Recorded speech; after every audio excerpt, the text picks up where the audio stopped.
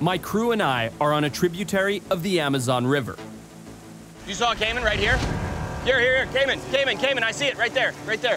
And it looks like we have just spotted a Rio Apaporis Caiman. Holy that is freaking incredible. That's a Rio Apaporis Caiman. That is the only caiman on Earth that has that long, narrow, slender snout, that super narrow bridge.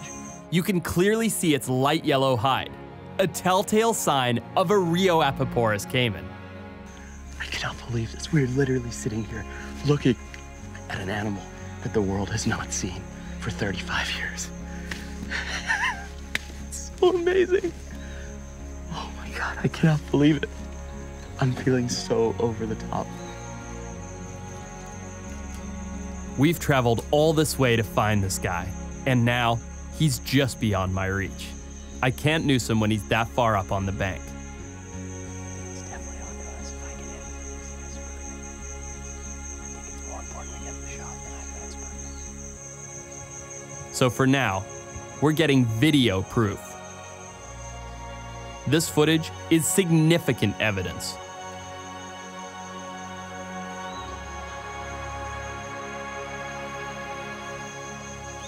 It's just like that, after days of searching. The Rio Apaporis Caiman is not extinct. But the thing that I have to do is capture DNA evidence. I have to collect a specimen in order to get funding to preserve and protect the species. And the only way to get a tissue sample is to actually capture one. So that's what we have to focus on. We know they're here. We know he lives right in this region. Now we have to try and catch him. The sunlight is very helpful for getting clear, definitive footage. But footage can still be disputed. So my ultimate goal is indisputable DNA proof. And if I want to get close enough for that, we need to come back here under the cover of night.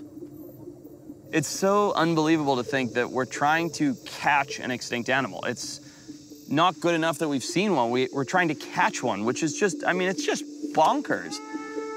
But as a scientist, I can respect it. You know, proof is proof, and hard physical evidence is hard physical evidence, and that's what we're here to catch. Oh, there's a caiman up on the bank right there. Sure enough, back at the same spot. Between this guy and whatever triggered our snare, I'm starting to think we may have a small community of caiman surviving here. Look at that. There's a Rio Apaporis Caiman sitting right on the bank right there. Look at that elongated snout and that super characteristic light yellow coloration. Oh, that's a big one. Yeah, that's a big one. That's a big one.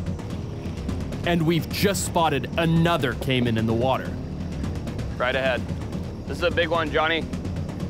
You ready? I need you ready. We're getting close. Just get close, Johnny, now. This may be the largest specimen we've seen yet.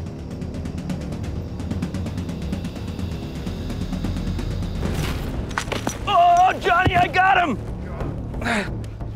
We're on. Oh my God, big Rio Apaporis Caiman, Johnny. Look at this! As a trained herpetologist, I've been noosing crocodilians for over 20 years. There's no chance of harm, since the flesh just behind the skull is more than tough enough for my rope. All right, I gotta release. Look at that. Look at that. Look at that incredible snout. Look at that unusual jaw morphology. That is something that's never been seen in a caiman anywhere on Earth. Look at the length of that skull. That is just incredible. There we go. That's the sharp end. Now, as no information exists on this animal, nobody knows just how strong these jaws are, and I'm not willing to take any risks. Okay, so now what I'm gonna do is get the noose off. It's loosened. All right, look at this. Now I can really see him. Oh, look at this animal. It's this extremely skinny, elongated snout, which no other caiman species has. That's what makes this Rio Apaporis Caiman so unique. That and this brilliant light yellow coloration with this black dappling. This is the most incredible thing I have ever done. This is the most incredible experience. words cannot describe.